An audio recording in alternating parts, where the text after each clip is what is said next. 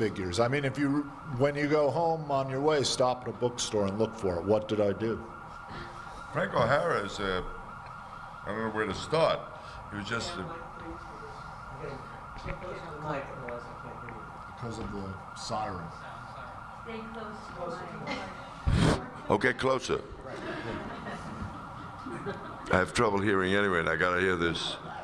Usually they go off pretty quickly now, but that guy seems to have a real idea that he's gonna stop somebody from opening his car. Yeah. Anyway, Frank O'Hara, I wrote about it, and we were friends a long time. He died fairly young in relation to the amount of time I've gone through since he died. He was a poet in the main, but also he started as a musician. He was homosexual and very sort of aroused every minute, and in those days I think that I don't mean that it was that different for heterosexuals, but I mean it seemed as if the crowd of men that I saw and everything like that, the whole thing was to sort of go to a different bar every night, and so there was a great deal of emphasis on the whole thing about sex and meeting people. And somebody controlled this and made it louder? Yeah, is there a control? Yeah. Anyway, but he wrote poetry, almost all the time, and was very interested, and he had a great deal of interest in art, and he also was a kind of a very enthusiastic person who came to your studio quite often and had a lot of ideas about your work, and very inspiring in that sense. He also was a very difficult person. He drank, so up till about 10, 11 o'clock, he was very rational. And so for some after about 11:30, 12 o'clock, you began to hear a certain thing creep into his voice. So, like anything, we can go into his character. I did it in the book. From my own point of view about Frank, he was very inspiring to me. I knew him a long time, and I was very upset, with his death. I mean, he was, I suppose, my best friend. And but he not only, he started out at the Museum of Modern Art at the desk selling Christmas cards, and he ended up a curator of American painting in the museum, at the Museum of Modern Art. So we have from that certain point of view, I mean, it didn't even interest him, and he suddenly is, a curator of art. He just was interested in art because he had friends who painted, and that was his social relationship to people. We're all interested in what, the people close to us are doing, or at least we seem to feel that we have to pretend an interest, and he did. And so he was sort of extraordinary. He put on shows at the museum. He wrote articles. He actually became powerful. It became very complicated as he got older, because he had this relationship to the Museum of Modern Art. He also then had to be more circumspect about his private opinions.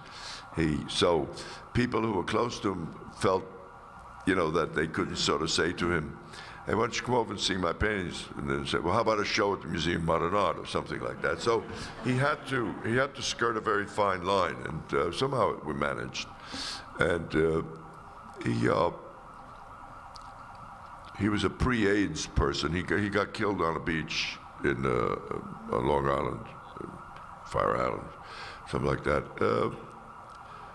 I think I said it best in the book. It's hard to just give you an idea of what's important. I think his poetry is very inspiring too, very personal, and very odd. I mean, always mentioning things about music or history or things like that, or facts that he knew. They were very rich, the poetry, and color, had a lot of color in them and things like that. Did he bring a lot of people together? Yeah, I mean, he was like a central broadcasting, like a central switchboard. I mean, he knew people that I was, in a sense, because of our friendship, forced to meet. I'm not sure that I would have had anything to do with him if it weren't for him. But he was, and it was good. He liked to go to parties, we'd go to parties. I mean, in other words, he was a friend of mine. What can I say? they've been asked over the years, not allowed to talk about him, to say this, say that about him. I think I said it in the book, more or less, in a way that would give you a clear idea of what I thought, what I felt about him, and what he was about. There's a book by Brad Gooch, if you're really interested in Frank O'Hara. It's quite good, very informative. What do you say we all get up en masse and go out and trash that car? What's that? Go trash that car. Yeah, that's the longest I've ever heard one. Isn't it? Let's just be zen, guys. We're going to have to listen to it until the battery goes down. Should we call it a night? That we close tonight? Right. Are you getting tired? One more question. Are you getting tired? One more question. I'm not getting tired, but I'm annoyed. Yeah. Right over here. Sure.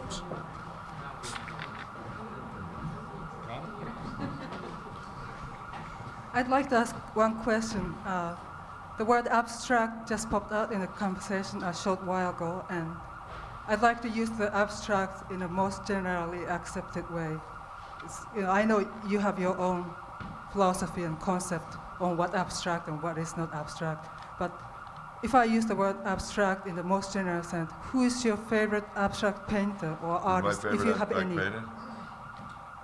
Let's see. My favorite abstract painter. Well, you hit me at the wrong point. I mean, I was much more, open about it when I was younger and things like that, and I thought, these guys are good. I knew a lot of them, things like that personally. I now feel as if, because of my present feeling about things in general, that it was an art that was like closer to music. I mean, that it was about space and movement and energy and things like that. It never said anything about anything in life. And I suddenly feel as if I started calling it, I'd find myself days sort of saying that it's mindless. But it's not mindless because, after all, Mozart's not mindless. So I think of it in that area, but I do think that to have lived a whole life and never passed an opinion with your work, that about things in life and things like that seems odd. So who I like as an abstract painter?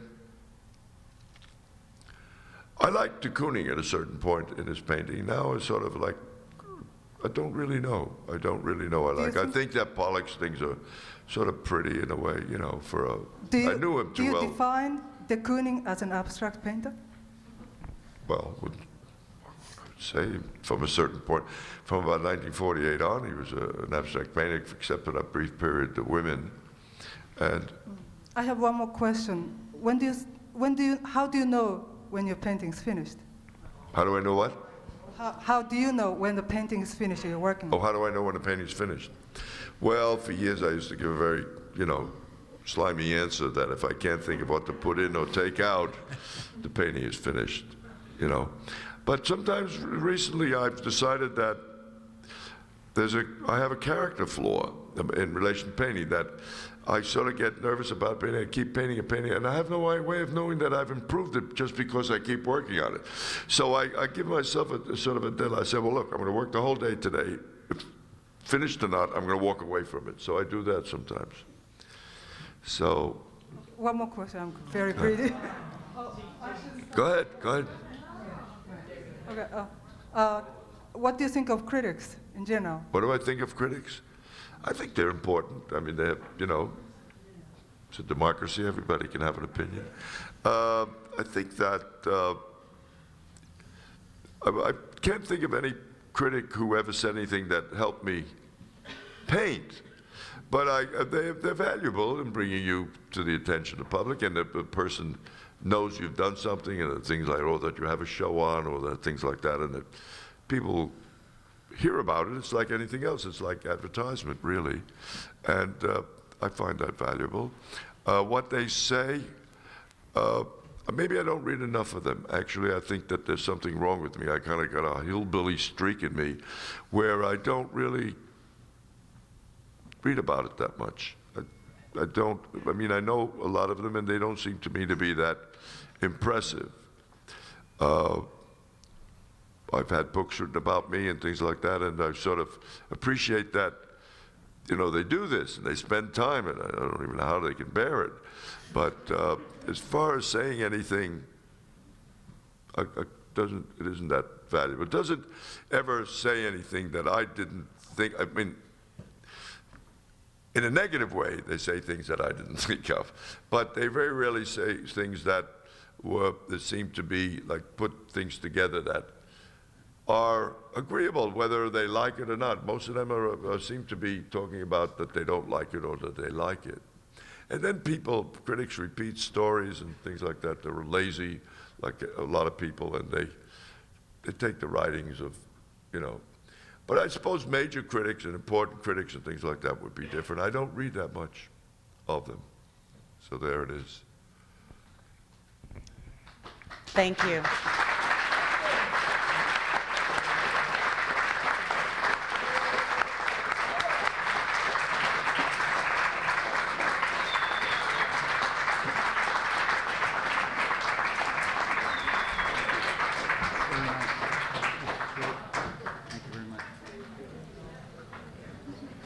For those of you who are My watching brother's copy and my copy.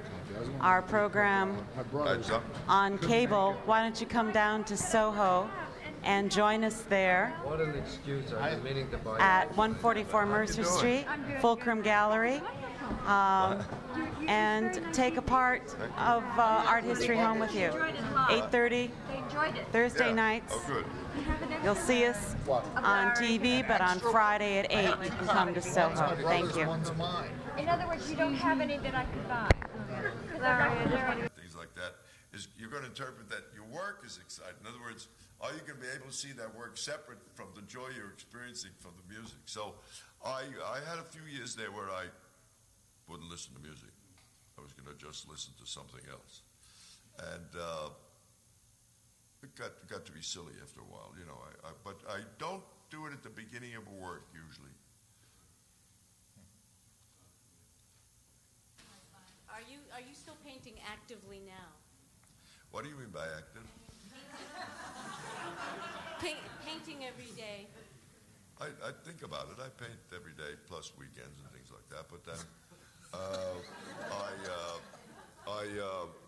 I seem to be at a period now where, I mean, when I go to a bar after this, we can spend 4 hours, where I just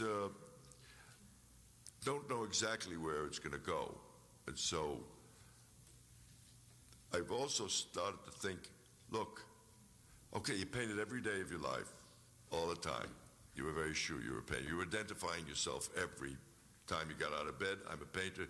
And I used to go into my studio pretty early and work. There were certain distractions that are normal human distractions, and I would, as a young man, you know, give in to these temptations. But now I'm beginning to wonder whether just paint is sort of sounds like a neurotic activity. You know, you got to paint. How can you live the day without being identified? How can you live the day without doing some work? I mean, who are you? You're just like a very ordinary person. That felt cool and nice. But anyway, so when I have an idea, for instance, I am leaving for Florida tomorrow. And just yesterday, I began some idea, very complicated to explain, but I felt there was something about it that struck me that I could finish it in about a day and a half, a certain part of the work.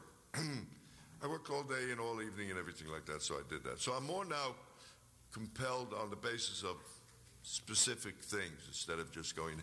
But I guess I'm one of these people that has an idea a minute in a certain way when I was young. And so now I'm just changing. I'm just wondering what is important, what is the difference between your earlier days the ideals of your earlier day where you were sure about that the main thing was to be modern or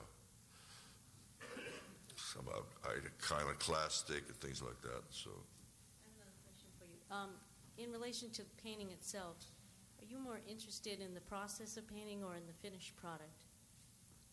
what's the first part? Process? the process of painting Oh. or the finished product? Are you more interested? Both. Why? What did you want to know? Maybe specifically from me, or do you want to know From because you want to know about yourself? Well, I'm thinking of it for myself, but I'm curious. Are you as- interested in process and the finished product? It's a struggle between the two. It's a struggle. Between the two. Okay. And I wanted to know what you go through. Two hearts that swing in waltz time. We're about the same. I mean, there's something about that. I'm interested in the process, naturally, because that's how you get a finished product. You can only go through a certain process. And so, I'm interested in all along. How can I paint if I'm not interested in the process?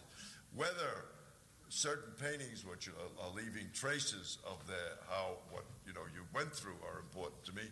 I think there are people who painted that way, that they wanted you to know what they went through with scumbles and crossings out, things like that, erasures and all that. And it had a certain value, I think,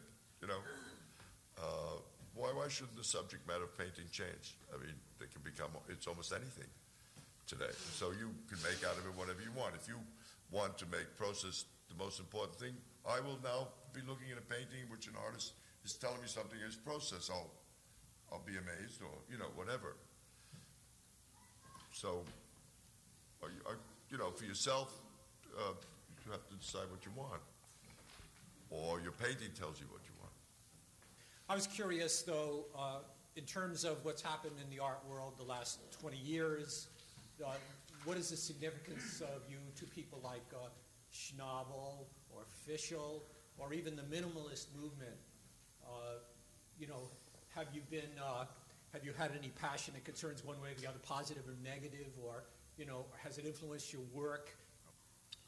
So to pass opinions on movements and what's important and what's unimportant, that is a bygone period. Clement Greenberg, I think, made a big fuss. Who, I don't know how much of you heard of him or read anything he wrote. I actually knew him, not very well, but I knew him. Used to go to well enough to fight with him. You know someone if you go to 4 parties with them. You say, "Oh yeah, I know that guy. We showed up at 4 parties," and he made a great thing about major and minor paintings. In other words, a certain kind of painting was major, a certain kind of was minor. So I feel as if, do you grow up thinking you're going to not make the same mistakes as your parents? So I think that in growing up, I don't want to sound like him, so I don't know what's really important and what's not important. Your relationship with Greenberg. At the beginning, he supported you. He was one of your biggest supporters in the early 50s. And then there seemed to have been a rift. Could you articulate your relationship with Greenberg you're yes, talking Clement about? Greenberg. Oh, you wanted me to talk about the rift? Well, no, everything. A rift involves a romance, right? I'm not sure I understand what you want to hear. How we disagreed intellectually, or? He was an early supporter of yours. When you That's not true. On top of it, I mean, the reason that I admired him for a very long time. That's why I say, to sit here and talk after I've spent a whole chapter on it in my book becomes sort of like it's like, a drop in the bucket. Clem Greenberg wrote a very terrific article of my first exhibition, which I never forgot him for, naturally. But it got complicated in the art world, and finally his ideas began to exclude me. In other words, there was a certain kind of works that he liked, and that they were major works, and everything else was minor works. And usually, anything that had to do with figures was considered not in the mainstream and things like that. And so I wouldn't refer to my work as figurative, but somehow I guess in those days you used that term, and there were very big arguments at the Artists Club and things like that. Is there value, or is abstract art have any redeeming social qualities and things like that? And so there was always figurative art and abstract art. I think that I don't consider my work to be figurative art, although there are figures that can be recognized. Greenberg, I guess, was very tough, and he was actually tough in life too. I mean, he started fights. So that in a way, maybe his writing was some kind of extension of this aggression that he had in him, and that when it came to writing, he had to make these very hard. He was knocking people out of the ring. You can't come. He'd write a sentence, and it would be as if he struck someone. And crossings out, things like that, erasures and all that. And it had a certain value, I think.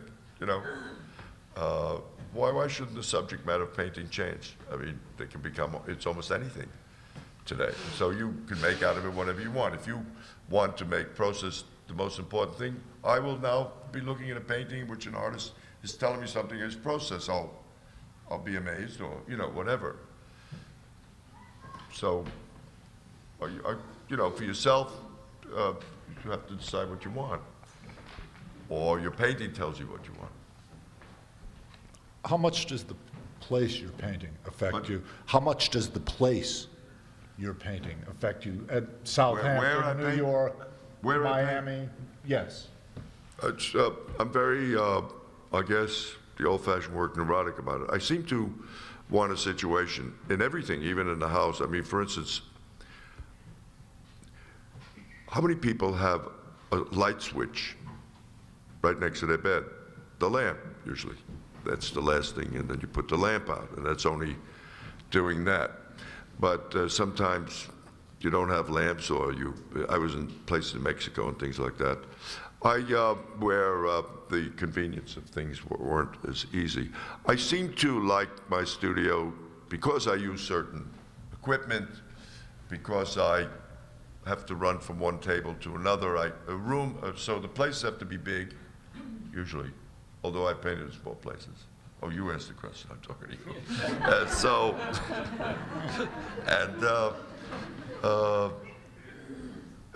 Not that much. For instance, when I was younger, I knew Virgil Thompson. Virgil Thompson spent the 20s in Europe, and one of the things he's very keen on letting you know the first second he met you was how many painters he knew and what their studio was, and how important the lights in the atelier were. I cover every skylight I have and everything like that with window shades. I painted in total bulb thing. It's kind of thrilling. There was 1 or 2 weeks, I think summer before last, where I decided to let the shade go back on a certain painting I was doing, things like that. And it is sweet and everything like that, but usually it's, you know, I have to have a place because of the convenience, but I don't seem to be interested in the outside world or looking out at some scene or anything like that. The whole thing is internal, and looking up photographs and this and projections and Xerox copies of things and all that. It was all like a whole process that doesn't make. If I can have those things on this table, I would, but it can't be possible. So basically, the process can go, if you've got the right things around you, the process can go on wherever you want. But it has to be pretty big. Yeah. You see. Larry, could you tell us a little bit about the spirit of the Hoffman period, the spirit of the classes, and the spirit of Hans Hoffman on, you know, his sort of influence on the students, many of whom were already painters, and sort of seemed to flock to him, you know, magnetically. Yeah. Tell us a little bit about the spirit of those. There's a lot of people have written about it. I actually wrote. There's a part in the book about my Hoffman thing, because while I'm not sure that his talk, maybe it had, now that I get older, his talk had some influence on me, but I still seem to want to keep it, to be about things. I want to tell a story, I wanted to show an object, whatever it was, a figure. He, for a younger person, he, you know, would stroll in the Old Master twice a week, and you would, you know, we'd be doing charcoal drawings of these very pretty women in the main, and but it was always about space, push and pull, things like that. In other words, you were suddenly in a situation in which people aren't telling you, you know, you don't have the ear correctly, or, I mean, he talked about more movements in painting and things like that. And he mentioned you in relation to Matisse or Michelangelo, things like this. So for the first time in your life, you're being viewed by someone. It's your first review. When you think about it, a teacher is a review. Doesn't get in the paper, but he's telling you what he thinks of what you've just done. And it's quite exciting. He also had a very thick German accent. And so you would hear, yeah, this is good, let me see, yeah, and he mixed in some German words, and you felt as if, I mean, if you didn't have that experience prior to that, it was quite thrilling. And I think that actually, as I think about it, and it even moves over into one's relationship to children, the thing is to just get someone to do something. I don't know how much you could tell anybody that's going to really do them any good. All you can do is draw certain things to their attention, and the rest is up to them. He somehow was like that. He would just talk about certain things. He also was a teacher who had shows. He had work. He did work. He had a certain kind of history. You could find him in books. So it was more in that realm that you were involved with a sort of an important person, and he was talking, which made you important, and it was inspirational in a way. I could say that. There were different people there. There were very strict people. You know, you'd see this very beautiful girl posing like this. You go up, and there's a guy sitting, he's making 3 squares, 3 rectangles.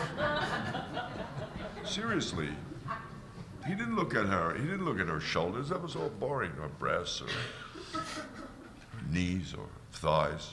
He was just the space between, like, to convey what this is in space, not so much as, you know, a nose, an ear, things like that. So he did manage to convince you of that, but he didn't convince me enough. He actually gave up on me. There came a point where I realized that he would come over and say, yeah, good, pretty good, never say a word, move on to the next person.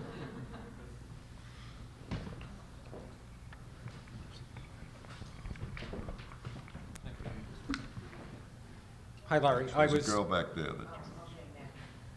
I was curious as to your thoughts, like Steve asked you about the jazz musicians who were of influence on you, that sort of thing. I was curious, though, in terms of what's happened in the art world the last 20 years, what is the significance of you to people like Schnabel or Fischl, or even the minimalist movement? You know, have you had any passionate concerns one way or the other, positive or negative, or, you know, has it influenced your work in general? I'm not talking about stylistically, but whatever.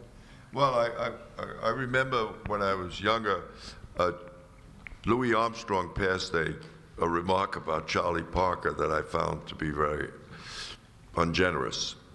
So I certainly am not going to be caught dead making an ungenerous remark about any of those things you mentioned.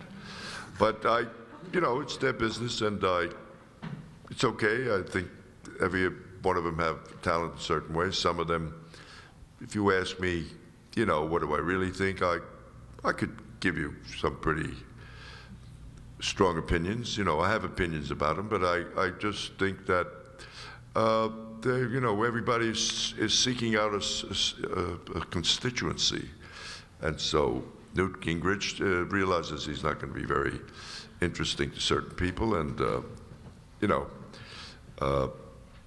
Barney Frank, pardon me, isn't going to be interesting to other kinds of people. So I think that all you can do is do what you do. I think that Schnabel, I mean, still today, I somehow have a respect, certain kind of admiration for people who can catch public attention.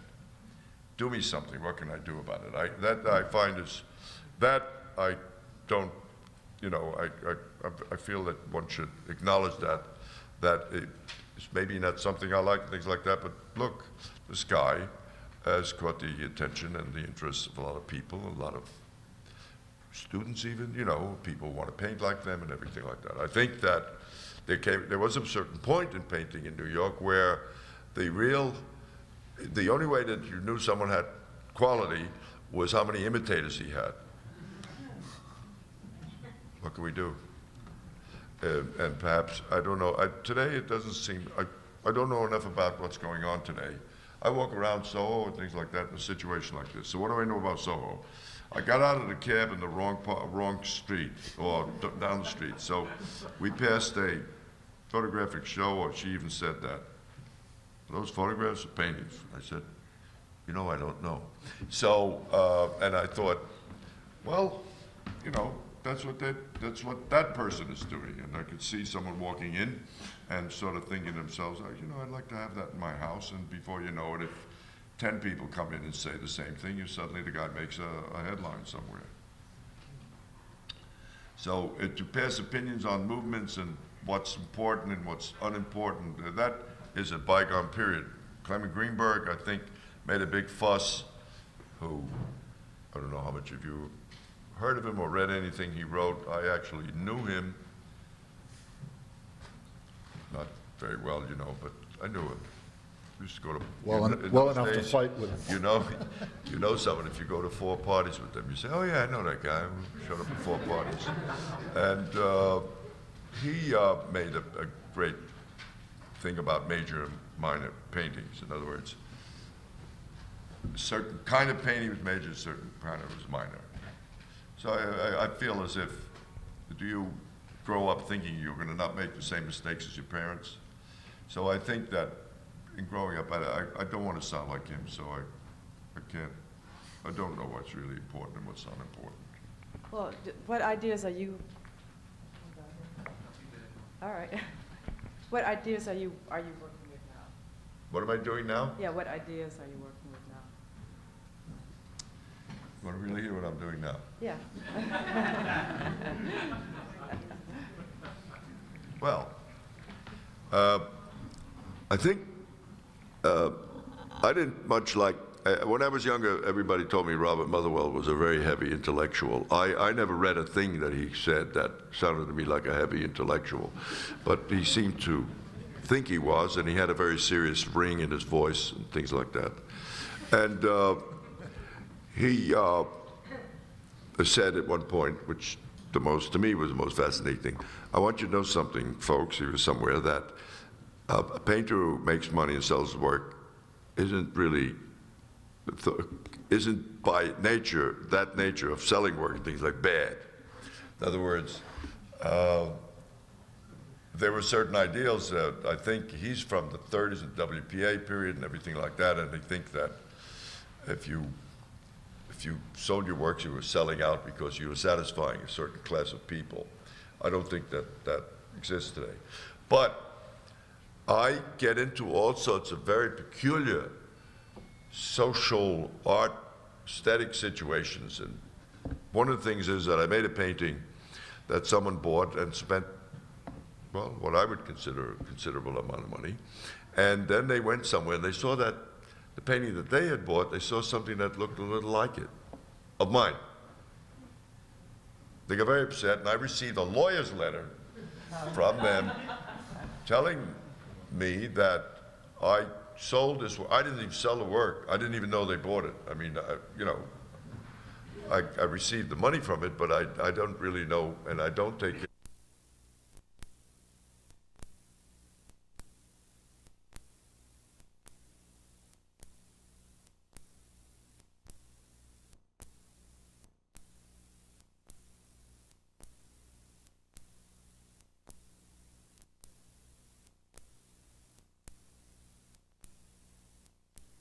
Lecture. She finally came to see me. Turns out she's a nice lady, and I showed her how many of these kind of, it was a work of Webster. It was Webster, Daniel Webster, on a cigar box cover. And I seem to have started those in about 1964, and I have never ceased doing it. And for a variety of reasons, all things change. There was I discovered during the peanut grower president. during the Carter sort of campaign or something, there was a photograph, a very beautiful photograph of Daniel Webster appeared in the newspaper.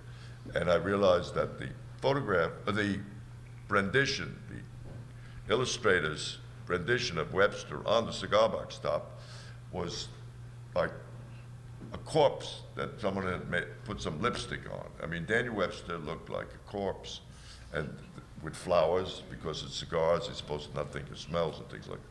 So the subject interested me, and I made many paintings. So I brought her over and I said to her, listen, you may have a painting that looks like something, but let me show you what I did. So even though I spent all that time and everything like that, they still didn't want to have it. And what can we do to settle it? So we decided that I would make a painting commensurate, size and things like that, value and all that. This week, I was working on that. I was solving a problem that had to do with something that took place during the course of my career and things like that. And a lot of those things are coming up. I did a little painting on acetate. I don't know how many of you use acetate. The value of acetate is that you could trace something, but you could take the thing that you've traced away and you've got this original work, right? Acetate disintegrates. It brines, it must be true. And someone showed up with a camel work that I had done where it was crumbling, totally crumbling. I stand behind my product. I'm an American, right? An American corporation. So I had to do that over. Meanwhile, I have other things going that I consider, well, this is the real me. But so it's a mixed life at this point. Could you articulate a little bit? What? Could you articulate a little bit on your relationship with Greenberg? At the beginning, he supported you. He was one of your biggest supporters in the early 50s. And then there seemed to have been a rift. Could you articulate a rift relationship with Greenberg, you're yes, talking Clement about? Greenberg. Oh, you wanted me to talk about the rift? Well, no, everything. A rift involves a romance, right? Well, I'm not sure I understand what you want to hear. How we disagreed intellectually, or? He was an early supporter of yours. When you That's not true. On top of it, I mean, the reason that I admired him for a very long time, that's why I say, to sit here and talk after I've spent a whole chapter on it in my book becomes sort of like, it's like, you know, a drop in the bucket. Clem Greenberg wrote a very terrific article of my first exhibition, which I never forgot him for, naturally. But it got complicated in the art world, and finally his ideas began to exclude me. In other words, there was a certain kind of works that he liked, and that they were major works, and everything else was minor works. And usually, anything that had to do with figures was considered not in the mainstream and things like that. And so I wouldn't refer to my work as figurative, but somehow I guess in those days you used that term, and there were very big arguments at the Artists Club and things like that. Is there value, or is abstract art have any redeeming social qualities and things like that? And so there was always figurative art and abstract art. I think that I don't consider my work to be figurative art, although there are figures that can be recognized. Greenberg, I guess, was very tough, and he was actually tough in life too. I mean, he started fights, so that in a way, maybe his writing was some kind of extension of this aggression that he had in him, and that when it came to writing, he had to make these very hard. He was knocking people out of the ring. You can't come. I mean, he'd write a sentence, and it would be as if he struck someone. So I think I began to see it. He also was a boyfriend of Helen Frankenthaler's, and I think that I knew her. We were at the same gallery, so there was a social aspect to it. I had to put things in those terms. I think I could just say that I admired him. I had a conflict. He was a very admired man. He wrote lots of long articles, and he brought to the fore I mean, he could say that in some way he made American painting seem important, even though he chose certain ones to seem important. It then flowed over into other areas. I mean, in other words, the shift from Paris to New York began to include other people than what Greenberg, mentioned as good. I sort of agree with you that he did, by excluding figuration, make abstraction into a sort of dogma, that his own dogma, that I didn't think that in the 60s really held up, because there was a lot of very important figurative work going on, and you're a prime example. Thank you.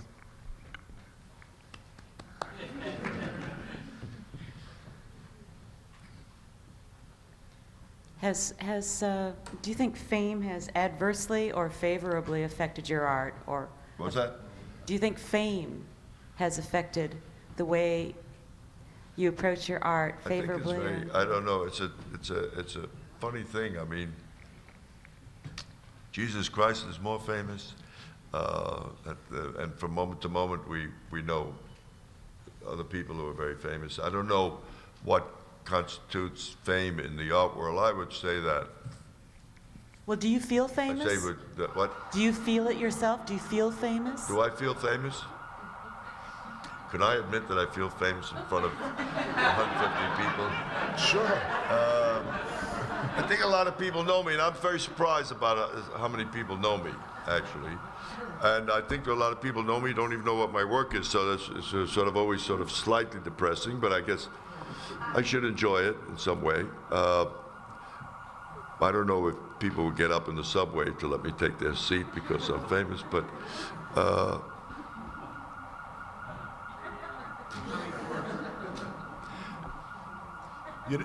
Tennessee but let's Williams, see how long it lasts. Tennessee Williams once said that the wolf at the door of the artist is not hunger or poverty, it's fame. And he felt that it destroyed him. I mean, obviously it hasn't destroyed you. But the other side of that coin is, Gore Vidal said that we're really entering an age now, or we've entered an age, he said it about 10 years ago, where artists and writers will never have the fame that they once had, where it's all becomes an issue of celebrity, where, it's the Joey Buttafuoco's and that whole... Because of television? Yes, yeah.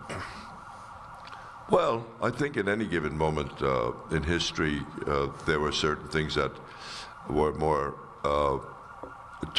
got the attention of people more than art, I think. I mean, generals and politicians and philosophers.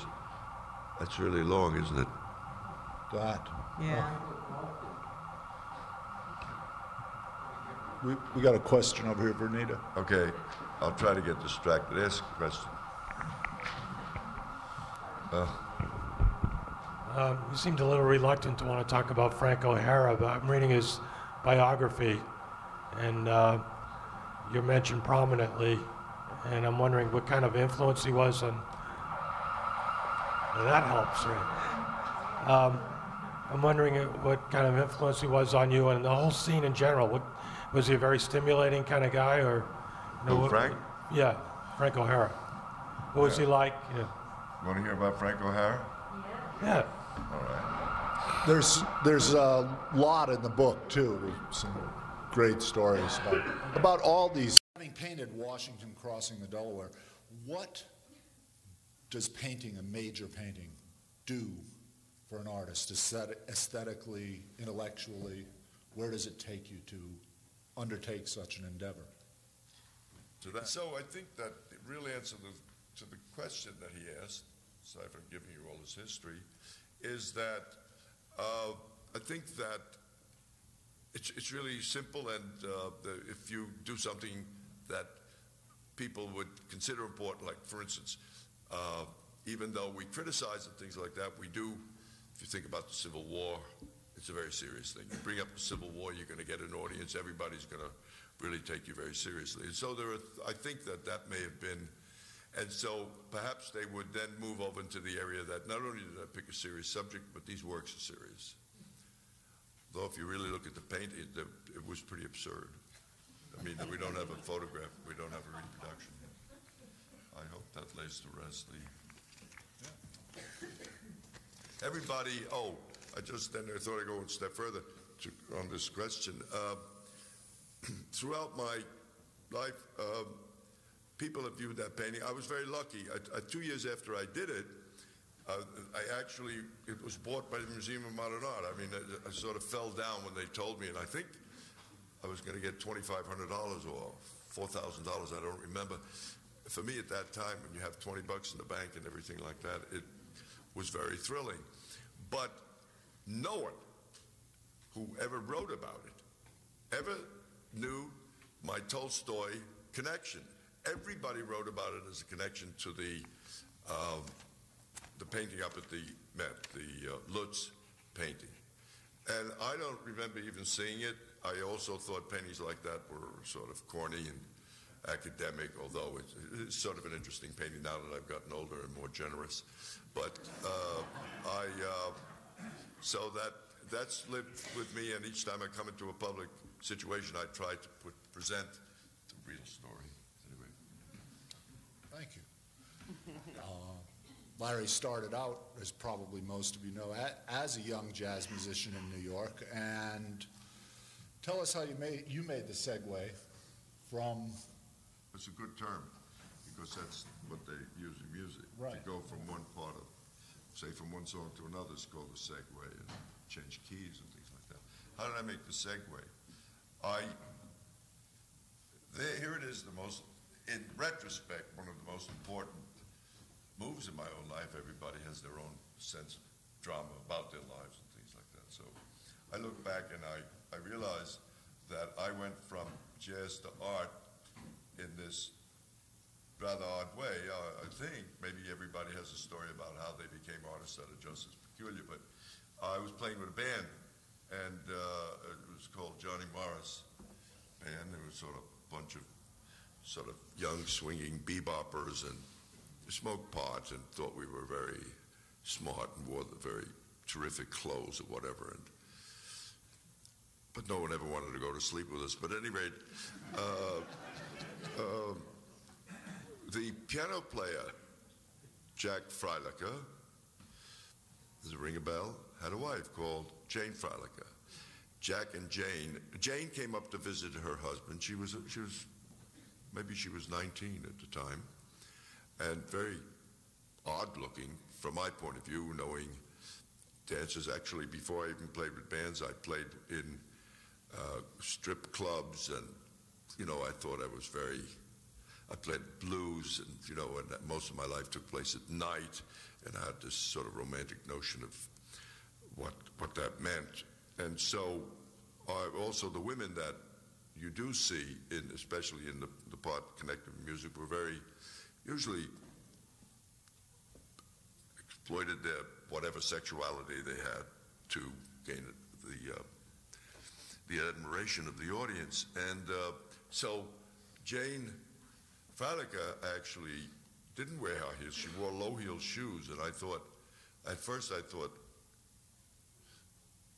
oh, I see there are girls like this. In other words, I never saw them before. Even my mother wore high heels. But anyway, and but she was an artist, but she hadn't done it for quite a while. In other words, she was this guy's wife, and they came from Brighton Beach. She was a very smart girl. And we started to, in the afternoons, which is in my book, we would play. There was nothing to do. We had this job at night, and we would just put in some bunch of cabins somewhere in the country, and the guys really didn't know what to do with themselves, so they either smoked pot or they played poker. So I smoked the pot sometime, but I couldn't stand poker after a while. I mean, suddenly I criticized it. I really thought that it was kind of a silly way to spend the whole day. And Jane Freilicher suggested we try art. Why don't we try art? So her husband, Jack, Jane, and Larry began to do things, and she sort of made suggestions, and I began using color and things like that, and I really liked it. And I also immediately transformed this whole idea of art into something that's more not glamorous, but that it had overtones that were suddenly more serious, and I think possibly the whole idea, I don't know if really all these things took place at one moment, but I mean, the whole idea of a life full of, drugs and very, very thrilling physically. I mean, it's hard to tell you how thrilling it was to play music with big bands, and at a certain point to be high and to hear 16 other musicians coming in at the same beat or whatever it is, and a fantastic drummer. So it was very attractive to me on that physical level. But there seemed to be something about painting that had to do with the fact that you could do it alone. I'm a very gregarious type, and as you can see, I don't have too much trouble talking, and I like people and things like that, but there was something suddenly about being able to do something by yourself and actually doing something that had made some sense in a creative way, although I hate that word. And so I think I started to move towards art, and we came back to the city at the end of this gig in Maine, and Jane, on the basis of my wanting to do it and sort of taking up what she suggested, decided to get more serious about herself, which works back and forth that way. And we enrolled at Hoffman, so we went to Hoffman. So that's how I began painting out of that. A few weeks up in Old Orchard, Maine. I don't know if any of you know it. Old Orchard, Maine is like Coney Island up somewhere in the woods. It's a very peculiar place. Does the music affect your painting? Oh, yeah. So I was trying to say why I actually never answered questions about it in a positive way. I always would say that they're two separate experiences. One is audio and one is visual, and what goes in your ears has a way of traveling to your spine for some reason, and it's closer to sex, I would say, sound, and unless you're weird and people in this audience by looking get sexy, feel sexual, but I decided that Alzheimer's setting in again. 1 second. Oh yes, the soda catch. Oh, so by not like wanting to talk about it because of all these reasons I just told you, I ignored the fact that there was something in my work or something I felt about it. And the strange thing is that it came out in starting about 10, 12 years ago, maybe even a little more. I began playing music in a much more regular way with bands and things like that, and finally got our own band. And one of the bands we had grew out of a kind of experience I had with the Parsons School of Design. And David Levy, who was the Dean David Levy, we got some jobs actually with the band out in colleges all over the West, the Midwest, the Southwest, which, because there were 3 or 4 members of the group, artists, and David Levy was the head of Parsons, insisted on having seminars. And we'd play, like a situation like this, the band would play, and then we sat down to a symposium about art. So the question was to determine what's the relationship between jazz and art. I took a very stubborn position. For some reason I didn't think there was much. But now I realize that I think that if I were to say anything about my work, without sounding as if I'm trying to praise myself, I would say that there's a certain kind of energy that jazz insists on, a certain kind of keeping you interested by shifts and feints and rhythm and in notes and things like that. And I think that is there in my thing, that I feel as if, aside from the subject, everything like that, something has to be lively. And I use that word. So I would say that has, then there's the actual thing where each song that we used to play has a certain chordal structure. You go from the first to the fourth, back to the first, maybe to the third minor. It's got like, and as time went on, people thought of more sort of interesting and beautiful resolutions to certain chordal progressions. Well, the first chorus on these songs, at least in my time, was usually the melody. I've got rhythm, I've got rhythm. So that would be the first thing. But underneath I've got rhythm in that sense, there are sounds, certain sounds are going on. Well, by the time you get to the second chorus, you're forgetting about the melody and you're really sort of going ahead in some creative way to create jazz, music, whatever. And I think that painters who painted figuratively, I did, I think that I felt that I could take the figure or whatever I was painting, perhaps make you recognize what it was about, but at the same time impose on it a certain kind of energy and, sort of knocking it apart. And if you didn't recognize it as a thing, I didn't care. So I mixed the both. I would have some vestiges of realism or things that were to do with the figure, and then I would break that up. And I think that came out of jazz 40 years later. Go ahead. Okay. You've mentioned sex. I've mentioned sex. Sex. There's a lot of sex in What the kind book. of sex? We're all living in the age of no wet sex. And, but I'm curious, have the feminists weighed in on your book? They usually, one woman said to me after she read the book, how do you feel about your whole life having treated women as horribly as you did? I, for the life of me, didn't know what she was talking about. And so that's one response. Close friends of mine who have a degree of intelligence and who are in the arts and writers and things like that, I never got anything like that from them. On the other hand, most people are so busy with their own business, they didn't, you don't take out time a minute to talk to someone about what they've done. You go to a friend's show, you look at it, and I try to pretend a certain thing that one should have opinions and give them to your friends or something to make them feel as if they've done something that has inspired some thought. But at any rate, I think that the way I behave in certain instances, which appears in the book, could, under today's, way of thinking about how you're supposed to behave with women, so for men, how to behave with women, could seem as if it's a pretty insensitive little chap that was running around there.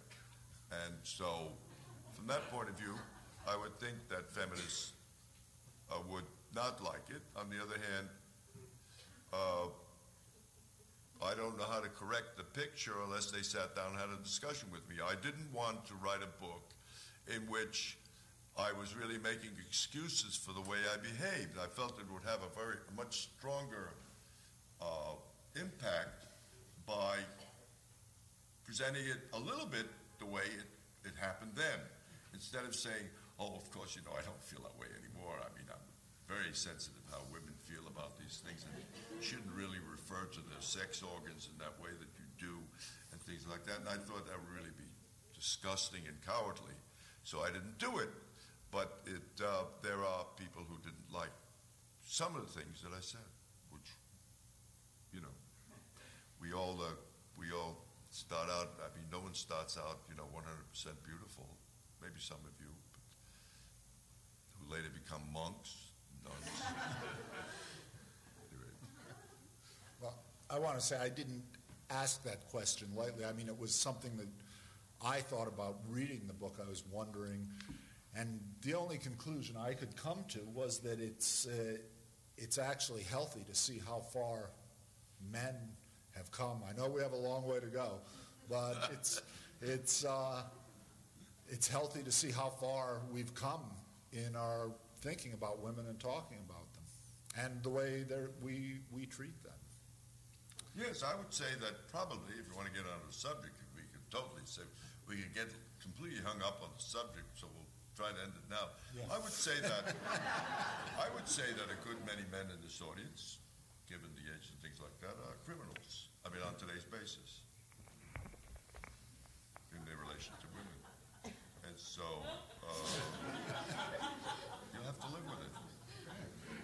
Okay. But, Talk about art. yeah, It's that's safer. what I said. I said that'll be the last statement on it. Okay. We'll move on. Inclined to talk about the sex and drugs, so if any of you have any questions. You're not going to? I don't know how far I want to go with it. I mean, how far? Satisfy your curiosity. You still doing dope?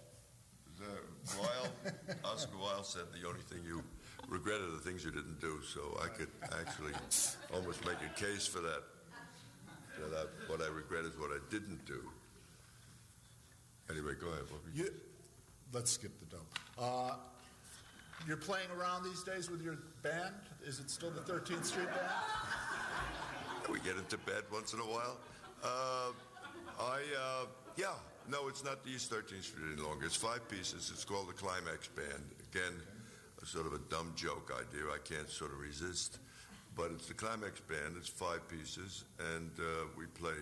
We get all sorts of jobs, strangely enough. In fact, we were playing right here in Greenwich Village recently, every Sunday at a place called Knickerbocker. I don't know if any of you have ever eaten that food there. You get a lot of food. I mean, one order could satisfy easily 2 people, especially 2 people on a diet, no problem. But anyway, yes, I play quite a bit, and we write music for the band, and it seems to be about the only other thing. I don't go to bars, and I don't, sort of hopeless in the area of women and things like that. So I just leave it alone, and I find myself actually enjoying, playing and doing something with that. But we play for a lot of very curious organizations because of my relationship to art. We got a lot of jobs at if the UJA is having an art sale or something like that. So they somehow hire me with the band. So they're glad to listen to jazz, but I don't think they're listening very hard. Do I listen to music? Certain days. Certain days I want at a certain point in the work. If I've already kind of overcome the beginning of a work, somehow I want it quiet when I begin something. I also, when I was younger, thought, look, I remember de Kooning. We were out one summer somewhere, and he was with the Castellis. They gave him a room. It was a very 19th century notion. They put up this painter and things like that. He would listen to Mozart, Bach, and things like that. And I used to hear it down the road, So I used to think, as you're working, okay, you can think to yourself, well, I really do best when I'm happy. When I work, if I'm happy. Instead of being, somebody just left me and I got all these bills and my kids are a pain in the ass, and then you go into the studio and you start painting. Some people can't paint under those conditions. I don't know if anybody can, but anyway, I began to think, I wondered whether by listening to something that's very exciting